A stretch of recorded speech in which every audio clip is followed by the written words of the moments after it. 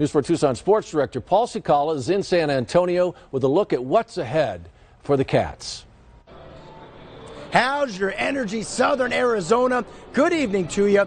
I'm Paul Cicala. We are live here in San Antonio, and as they say here in this part of Texas, saludos desde San Antonio, or cheers from San Antonio. And as everybody knows, the Arizona Wildcats lost to Houston with the chance to punch their ticket to the Elite Eight, but a lot of fans have decided to remain here in San Antonio to take part of everything that the city has to offer and truly just take advantage of their vacation. That said, the Arizona Wildcats are back in Tucson, but they are still looking forward to the next season. They accomplished a lot this season. Of course, they ended up with 33 victories and just 4 losses, and there are lots of returners to next year's squad. So Coach Tommy Lloyd and his boys definitely have a lot to look forward to. This was one of the few easy shots for Christian Coloco in the Arizona Wildcats' Sweet 16 loss to Houston, but not enough of those made it through the hoop. Houston was playing a smothering defense, making it difficult to get open looks while playing in front of a Texas crowd, obviously cheering overwhelmingly for Houston. There's a lot of stuff we could have done better in order for us to win the game, and I don't have a lot to say. Now, time to look ahead for the Wildcats. Arizona's still a young team and has everyone most likely returning, with the exception of star Benedict Mathurin, who will most likely end up in the NBA.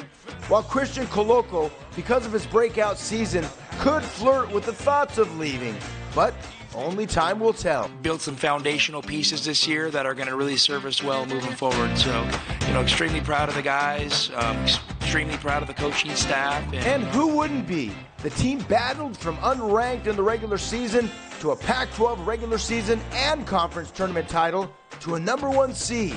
Coach Lloyd hopes the learning experience of a loss could lead to the cutting down of the nets again next season.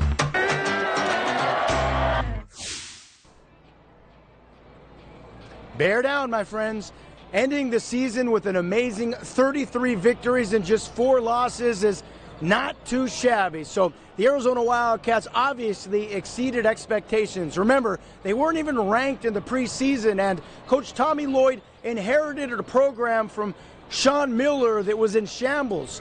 A program that was under NCAA investigation for misconduct, and also allegedly there was bribes that were being thrown out, and allegedly there was corruption as well. He had to deal with all that in addition to trying to keep some of the players from transferring, in addition to trying to get some transfers to come to the U of A. And he did just that, and he worked magic so the Arizona Wildcats could not only make it to the NCAA tournament, but they would be a #1 seed, in the process winning the Pac-12 regular season title and winning the Pac-12 tournament title. So all in all, a great season. So we can continue to say bear down right here in San Antonio as we continue forward.